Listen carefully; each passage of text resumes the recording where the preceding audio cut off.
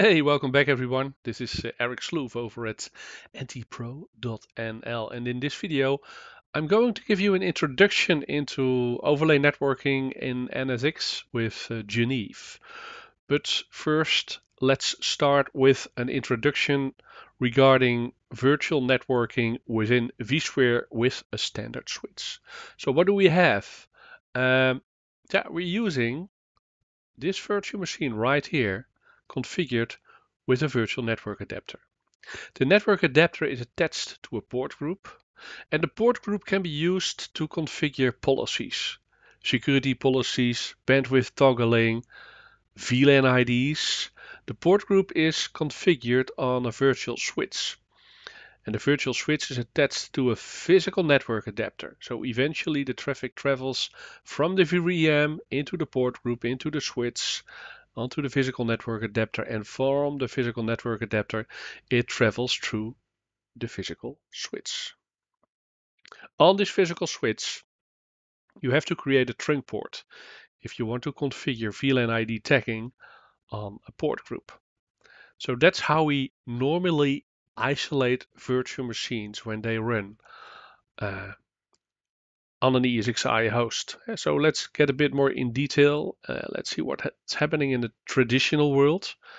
And so we have an ESXi host. On this host, we're hosting a VM. So this is my virtual machine. Okay. This virtual machine is configured with a virtual network adapter. Yeah.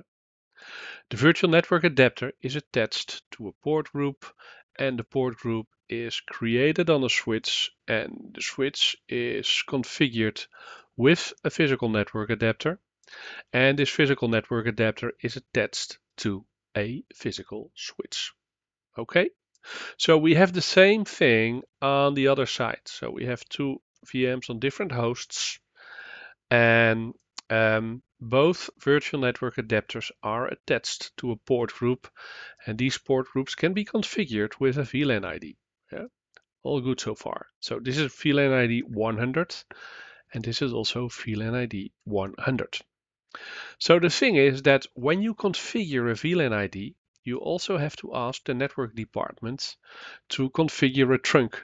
So they must trunk this VLAN ID on the physical switch. Sometimes, this can take a week, maybe a bit longer.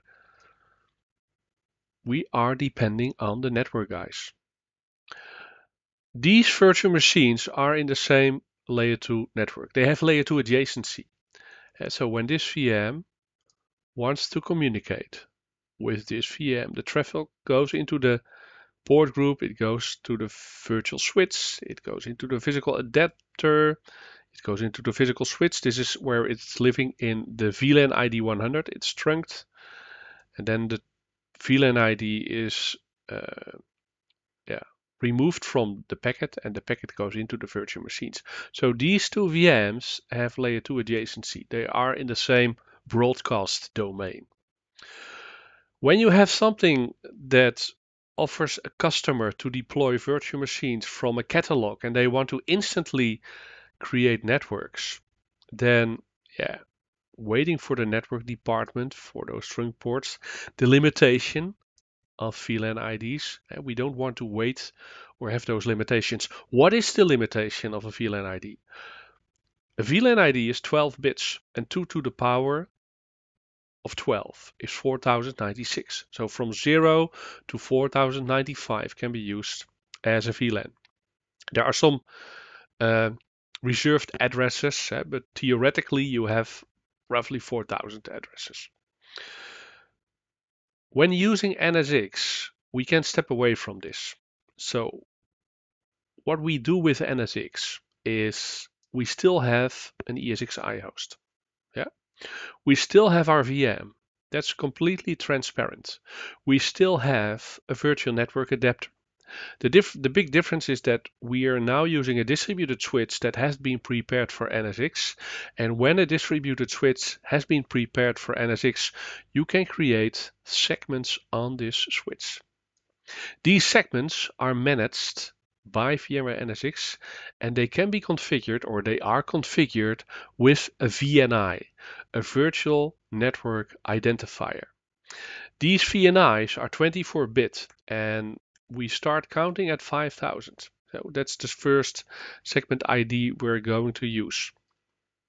So then we are overcome the problem that people get confused with regular VLAN IDs and segment IDs, VNIs.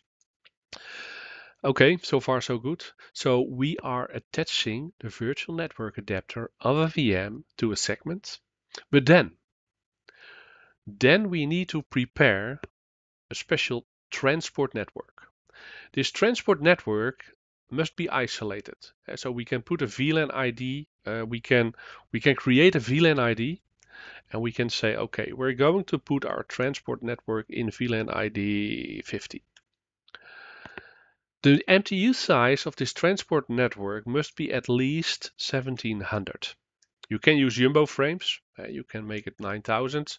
Make sure that these frame sizes are configured end to end. Yeah. Okay, so we have a physical network adapter on the host. The physical network adapter is attached to our physical switch. Yeah. And the physical switch must be configured with just this one trunk port 50. That's our transport network.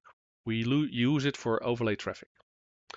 We need to configure one additional component on our distributed switch, or it's configured automatically by NSX, and that's a tunnel endpoint. And a tunnel endpoint is presented as a kernel port group. Yeah, so a VM kernel port group runs as a tunnel endpoint. Based on the policy you have for availability, you can have one or multiple tunnel endpoints.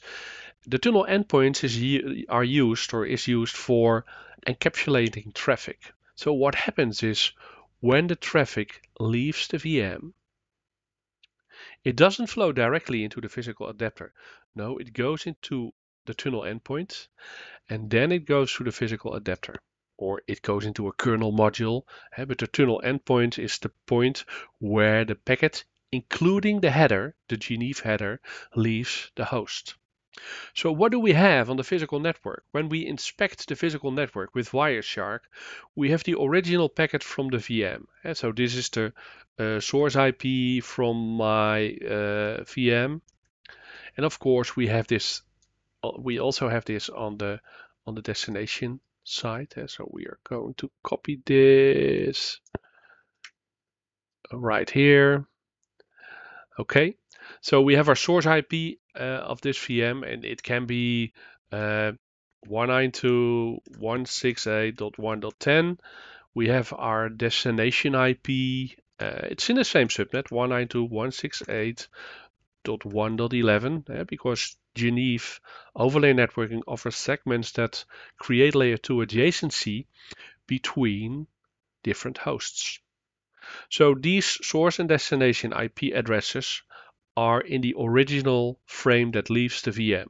So this is my destination IP, and I have my payload, and this is all part of the original frame that leaves the virtual machine. But then, the reason why we need to have an MTU size in the transport network of 1700 is that we're going to place an extra header around this original packet, and this is the Geneve header.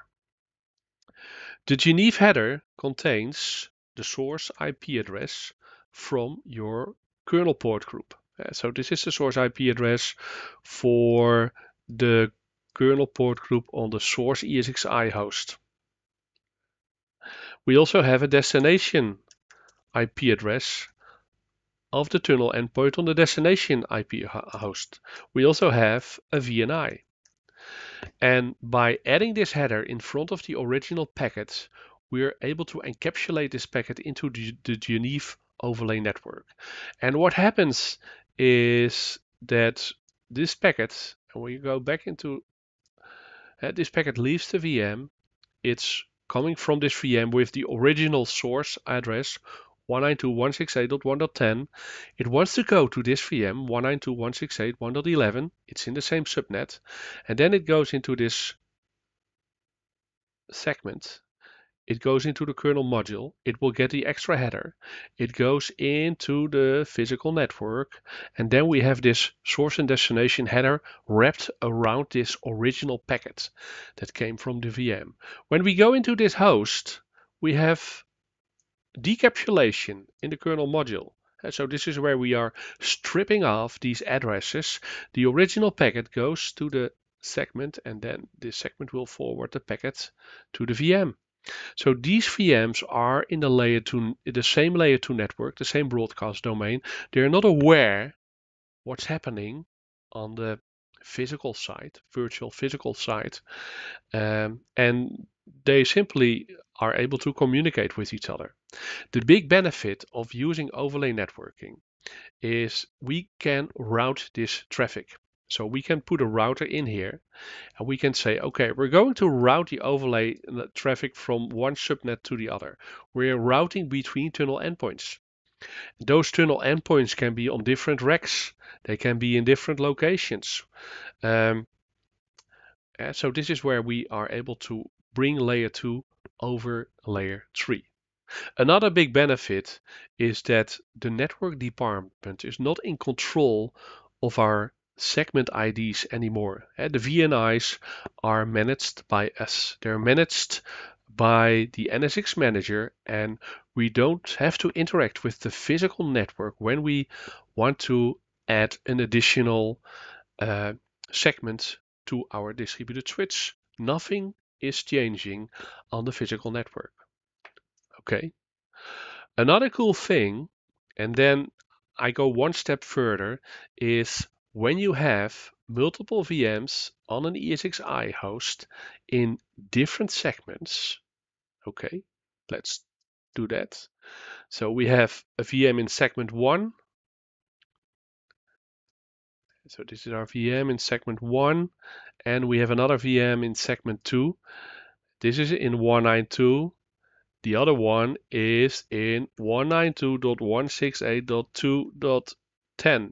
And I assume, or we must assume that our subnet is /24.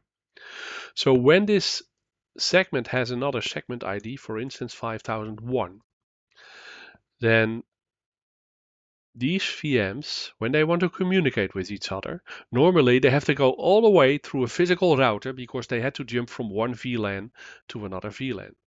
But now we have distributed routing.